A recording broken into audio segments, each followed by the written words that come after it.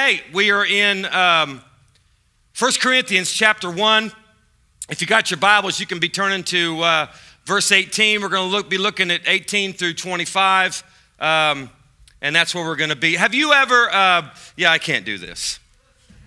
So have you ever explained let's back up a second. You ever had a great idea? Anybody ever had a great idea? Come on, hands. There's like 4 of you in the room. Anybody ever had a good idea? Yes. Have you ever explained that to somebody else? Did you ever get to look like it's not so great, right? I was watching TikTok a few years ago, and I saw this sermon illustration. This guy had a globe, right? And he was explaining, why did God say that he forgets your sins as far as the east is for the west and not the north and south? I'd never really thought about that, but he's explaining, and he said, listen, if you go south globally, you will get to a place where you will end up going north again. Do y'all get that? Not so with east and west. If you go east globally and you keep an easterly bearing, you will always be going east. I know it's hard for you. I know you've only had 1 cup of coffee. You'll get there.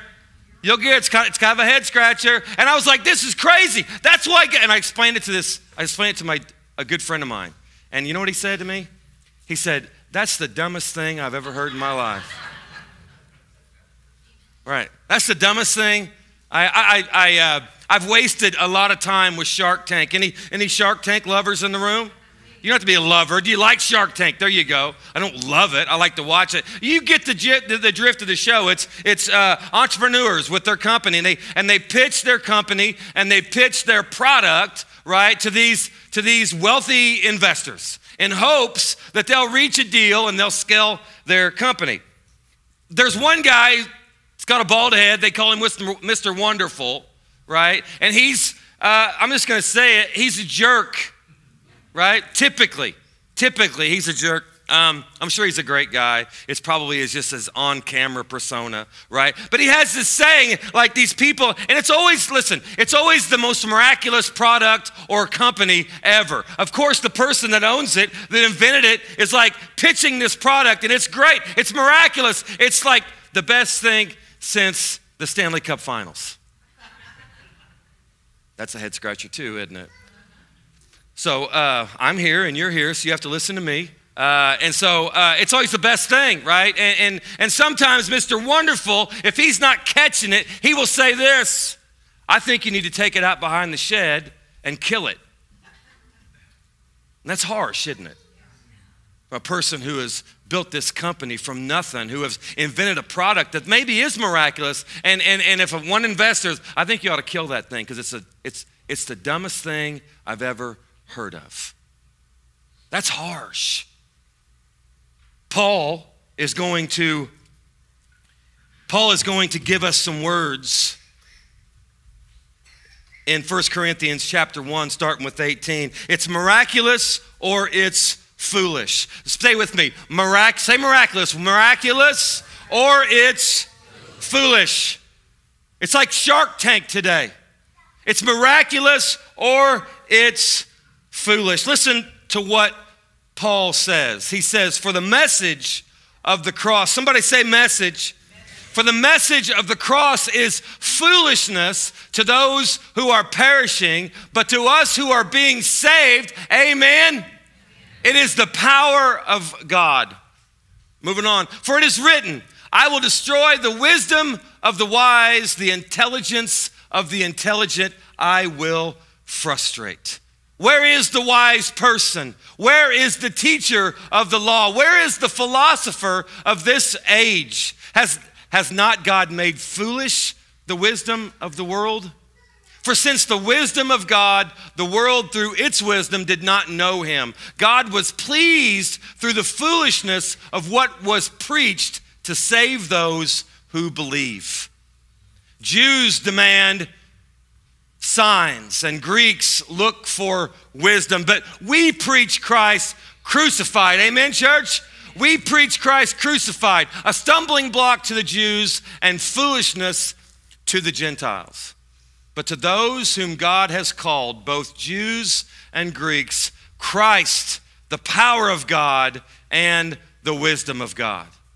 For the foolishness of God is wiser than human wisdom, and the weakness of God is stronger than human strength. Pray with me. Father, thank you for this day. Thank you for your word. Thank you for your word, Father. Open our eyes, open our hearts, and let us figure out what you're trying to tell us today. And all God's people said, amen.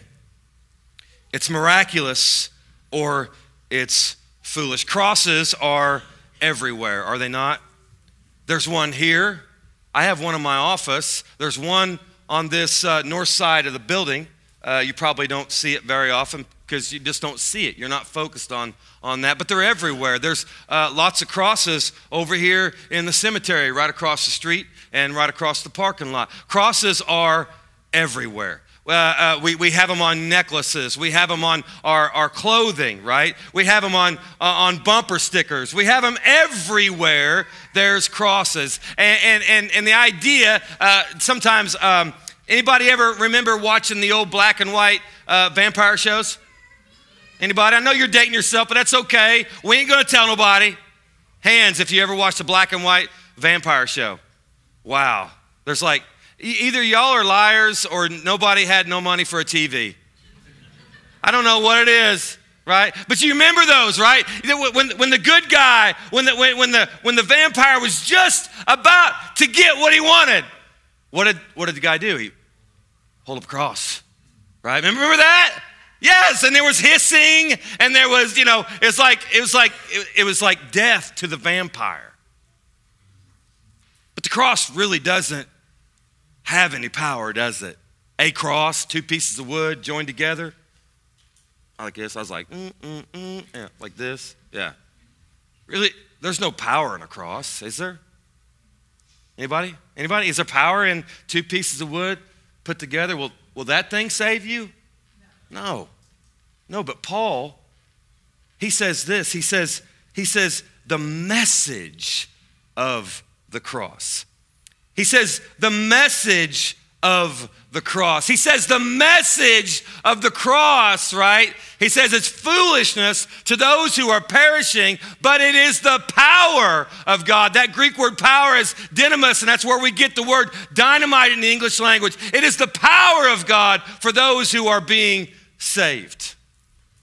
It's miraculous or it's foolish. And so the idea today, like there's two questions that I want to ask you. And who likes to go through a lot of Bible verses? Anybody? Wow, I'm in a bad place today because we got a bunch. You better tidy up, put your seatbelt on, right? We got a lot of scripture to look through today, but I want you to just focus a little bit. Can nod your head if we can stay laser focused for the next 28 minutes. Can we do that? All right, okay, here we go. So there's two questions. What is the message of the cross? As Christians, we need to know, right? We need to know what the message of the cross is. That'd be a good idea, wouldn't it? To know what the message of the cross is. And then we're going to ask the question, where is the wall, right? Where is the wall that divides the miraculous from foolishness? Where is that? That's what we're going to find out today. So, the message of the cross. The message of the cross has to start here. And Philippians, Paul writes in Philippians chapter 2, verses 5 through 8. He says this. Everybody ready? Say you're ready.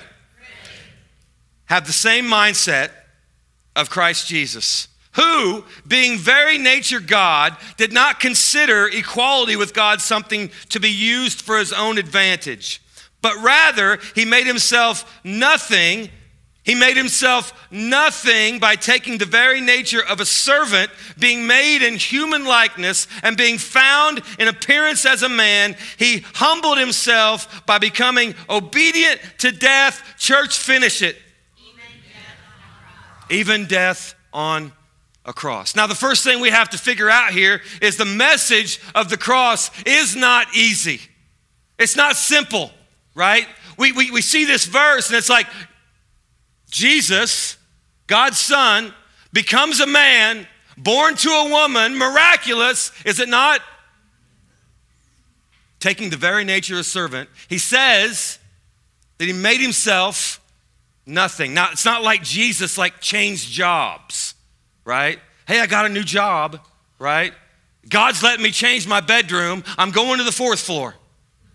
No, that's ain't what we're talking about. We're talking about the God of the universe being made in human likeness, making himself nothing. You know what the Greek word for nothing is? It means nothing. Nothing. The creator God that spoke into existence everything that you see, that you smell, that you touch, that you feel, made himself nothing. Made himself nothing.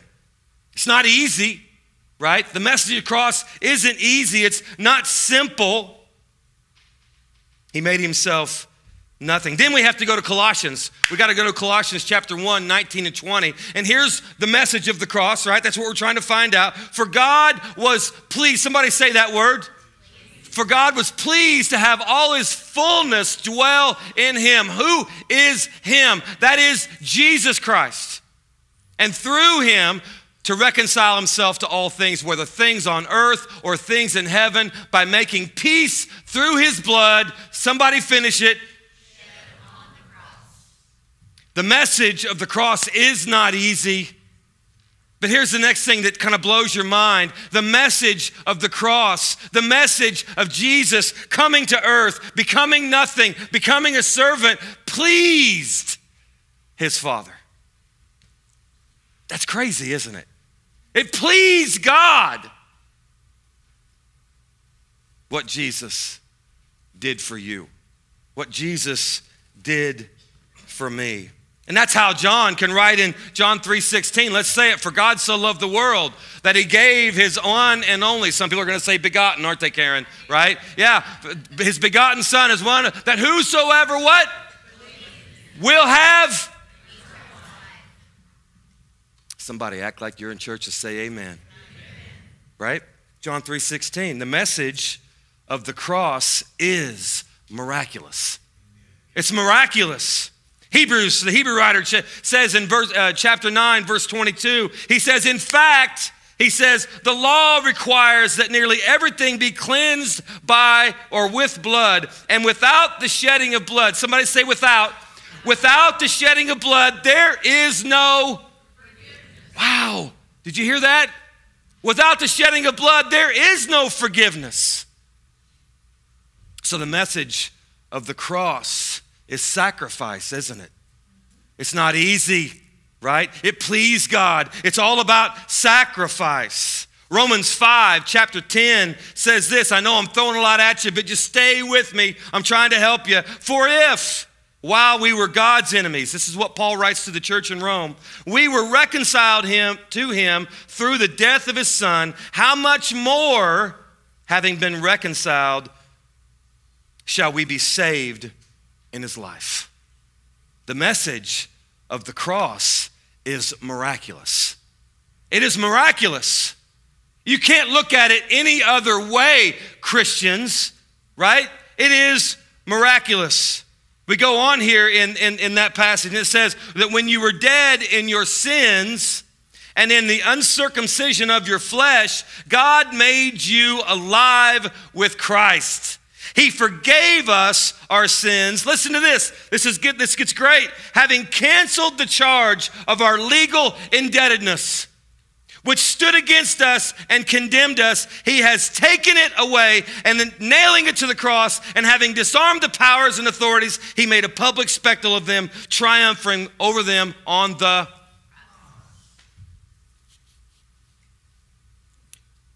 You had a debt, Christian. You had a debt that could not be paid, that you couldn't ever pay, that you couldn't ever put together enough capital in your life to pay this debt. And Scripture says, the Bible says, the God of heaven says that he took that debt and he nailed it to the cross of Jesus. That is miraculous. That's miraculous. Are you kidding me? A debt that I owe. A debt that I owe that I could never, ever, ever, ever, ever. You just keep putting evers in there. I could never repay. I could never be good enough. I could never do enough right things. And God was pleased in this message of the cross to nail it to the cross of Jesus. Pretty happy about that. I'm pretty happy about that, right? Hebrews chapter 2, verse 14, the Hebrew writer says this.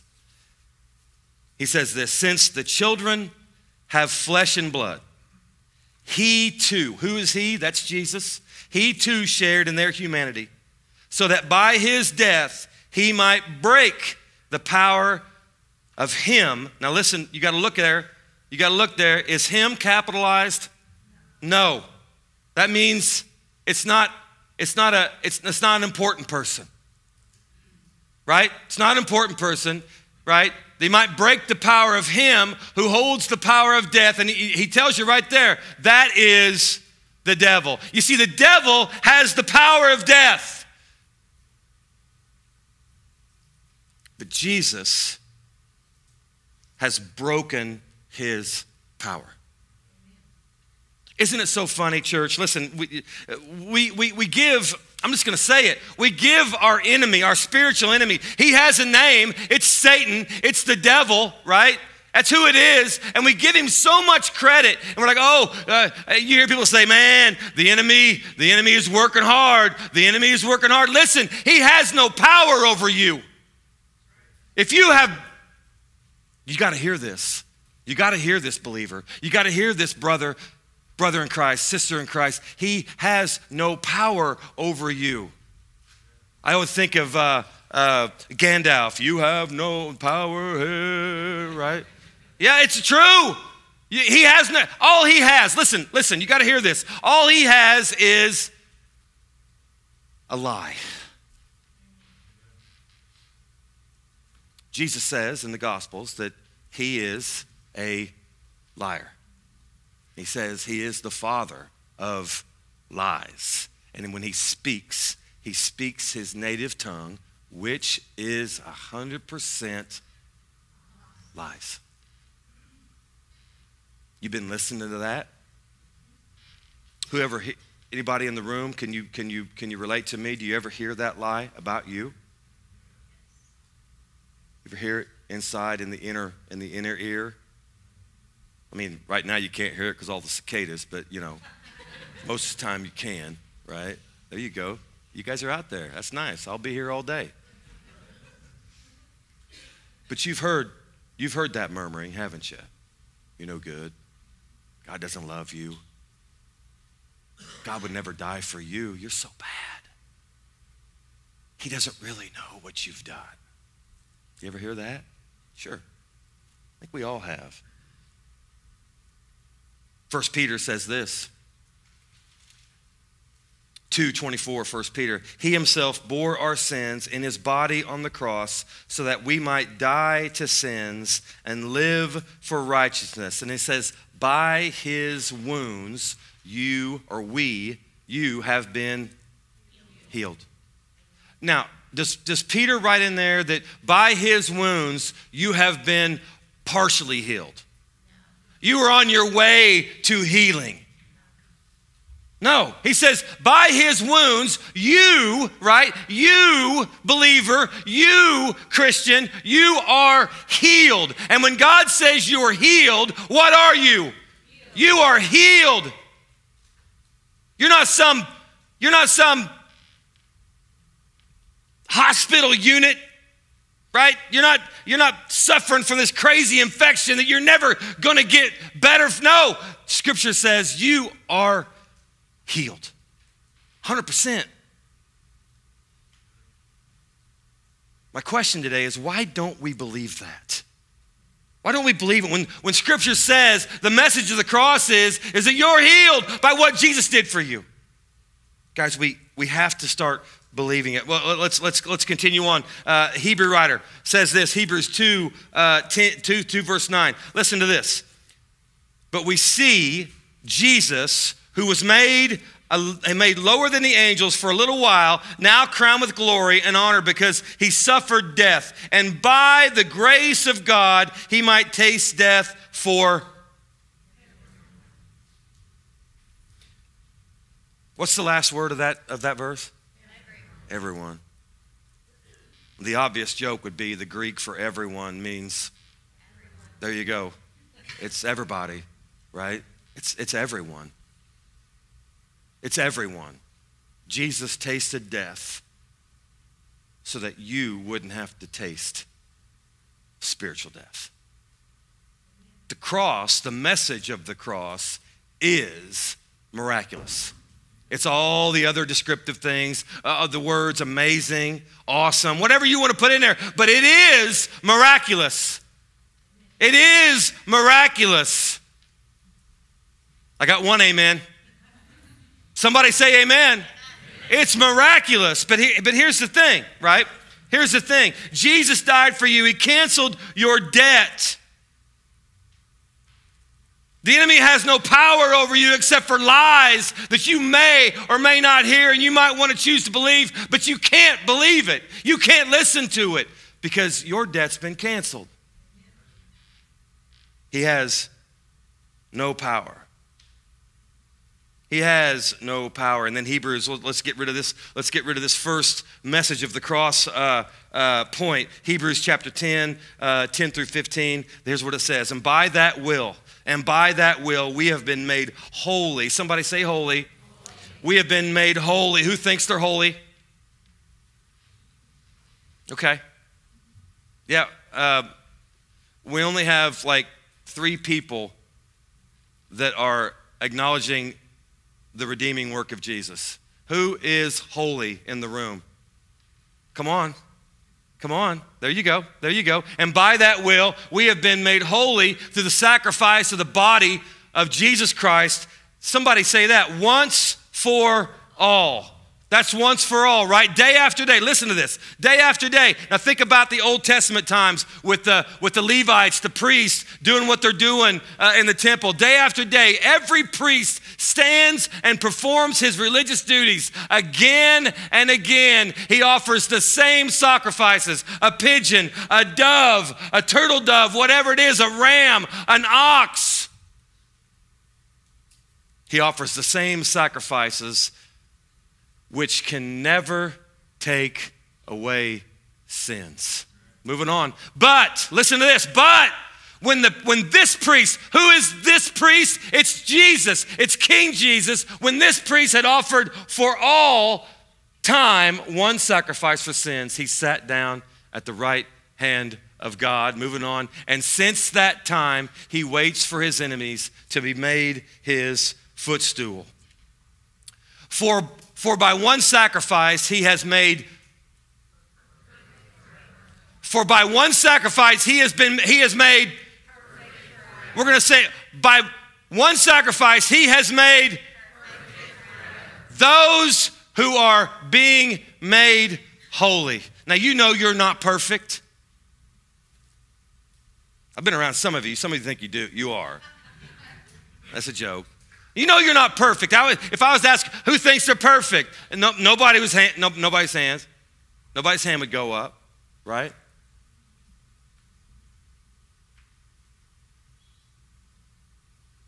But if we ask who is perfect in the economy of God, in the kingdom of God, all of our hands probably ought to go up, right?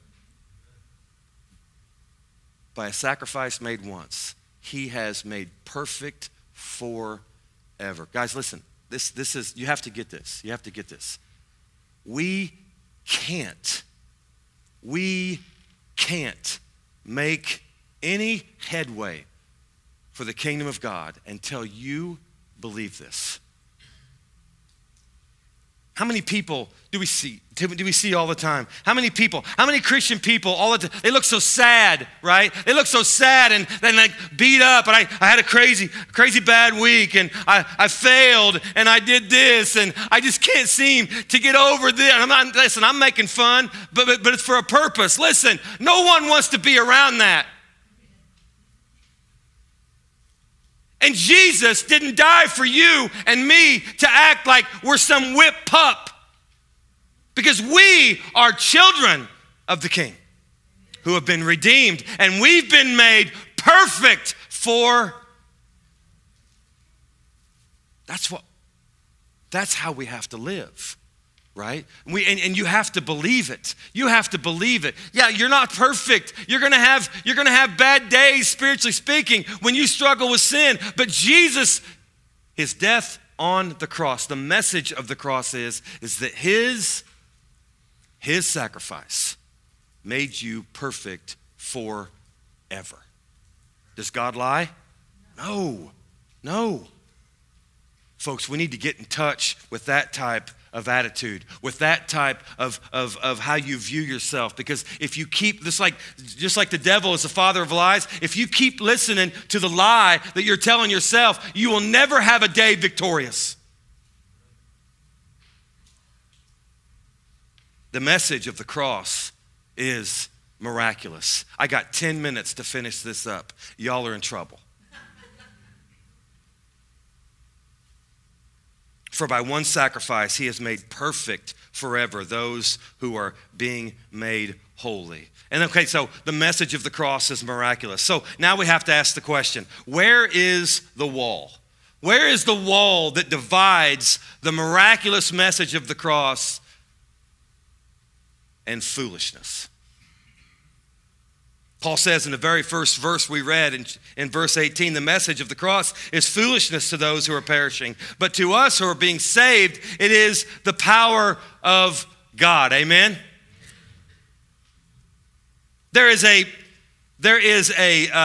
Paul goes back to the Old Testament.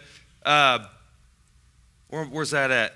He says in verse 19 of 1 Corinthians chapter 1, he says, for it is written, and he goes back and he quotes an Old Testament verse out of the prophet Isaiah. And it says, I will destroy the wisdom of the wise, the intelligence of the intelligent I will frustrate. That's what Paul, he's a good Jewish boy, and he knows his Old Testament, and he throws it in right here. But if you go back to Isaiah, right? If you go back to Isaiah where he gets this verse, Isaiah chapter 29, 9 through 16, here's what Isaiah says. He says, be stunned and amazed.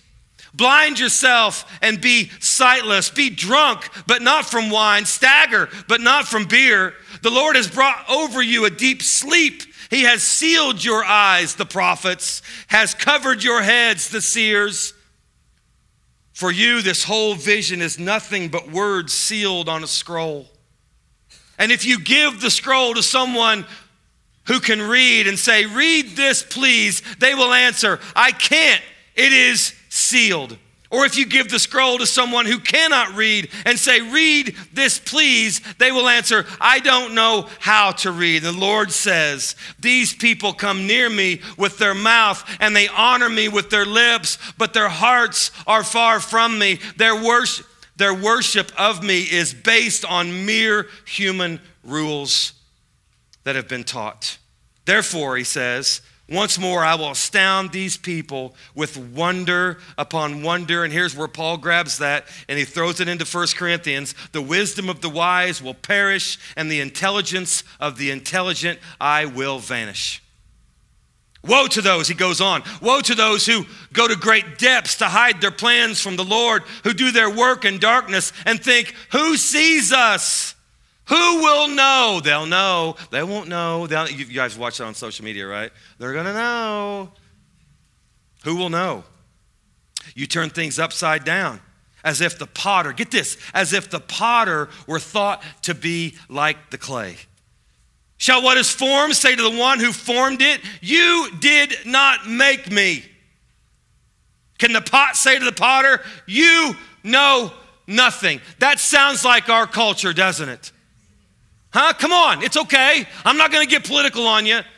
We're just speaking truth out of God's word. That sounds like the world we live in, especially here in the good old US of A.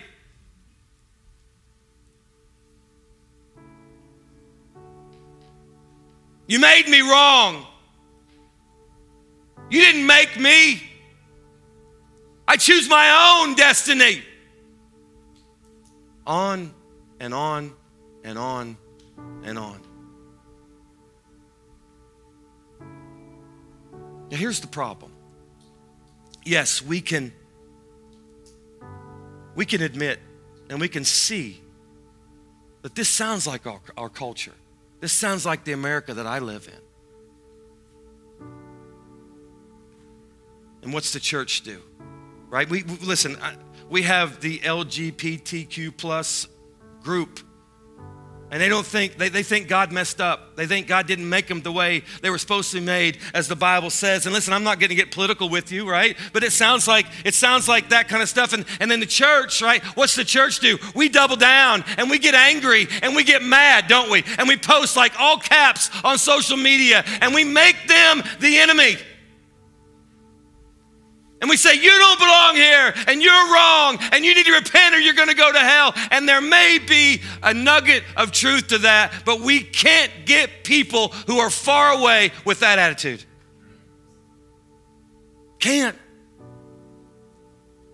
We just read that Jesus has done his work, and he's sitting at the right hand of God, and he sits down, and he's waiting for his enemies to become his footstool. Listen, it's not, is it DEFCON? How's the DEFCON thing? Is it DEFCON 5? Okay, that's like the worst, right? It ain't DEFCON 5, folks. He's in control. He's in control. We just have to do what he's asked us to do. Where's the wall? Here's where we want to get to, right? Here's where we want to get to. Matthew 16, 24 and 25. Then Jesus said to his disciples, get this, whoever wants to be my disciple must deny themselves and take up their cross and follow me. For whoever wants to save their life will lose it, but whoever loses their life for me will find it. Now go pull the first verse there of that passage. He says, whoever wants to be my disciple must deny themselves and take up their cross. Listen, to the first century reader, to the first century writer, if you heard cross, there was only one word that meant. Because the Romans had perfected this thing. And the cross meant what? It meant death. Like sure. Like if you got hung on a cross, you died. No ifs, ands, or buts. So when the first century readers, when we read it, we got to take up our cross. We got to do. We don't give this a lot of thought. Take up your cross and follow Jesus. It means, get this. It means that you have to die to yourself.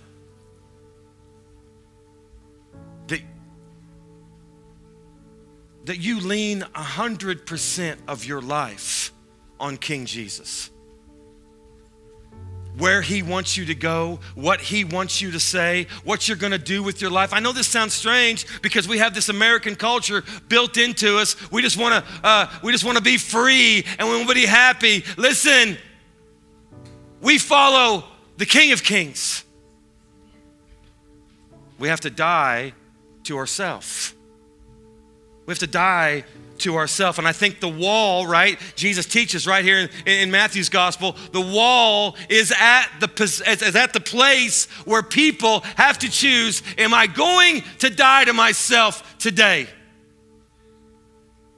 And when you don't, or when you won't, the message of the cross is foolishness.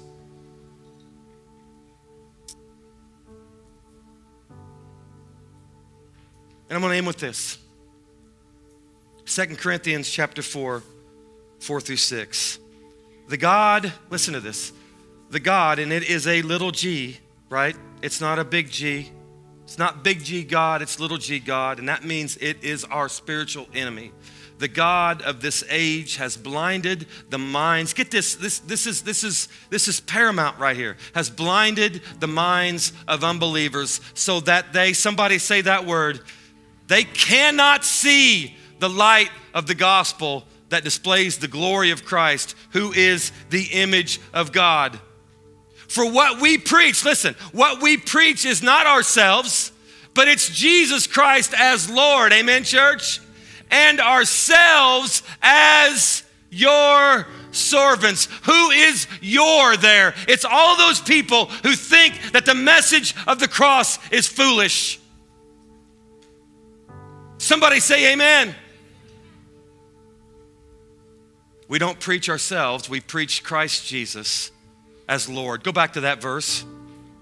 As Lord, and ourselves as your servants for Jesus' sake. That's what we do, church. Moving on. For God, who said, let light shine out of darkness, made his light shine in our hearts. Somebody say amen. Made his light shine in our hearts to give us light of the knowledge of God's glory displayed in the face of Christ. You want to know why? You want to know why? God has allowed Satan, the enemy, to blind people in this world to the message of the cross. And then God says this, I'm going to up the ante for you. I'm going to give my light, my knowledge to my believers. We have a mission statement that we are the light that leads the world to Jesus. Listen, those people who think that the cross is foolish will never see the light if you don't live it for them. Woo! It just got real, didn't it?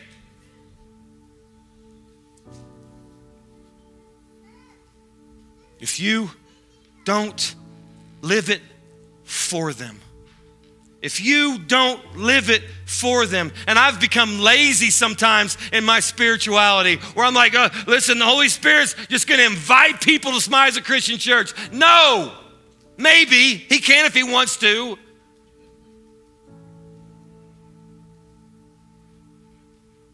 But what is going to make a difference is when you live your life that's lit up by the Holy Spirit in front of people who think the message of the cross is foolishness. And we show people, not just show them, we live our victorious life right there in front of them. And they got to think, what is wrong with those people? Why are they so happy? It's not all going right for them. They work by you. They live by you. They're related to you, right? Why are they so happy? Nothing brings them down. The message of the cross is miraculous. It's time we show people.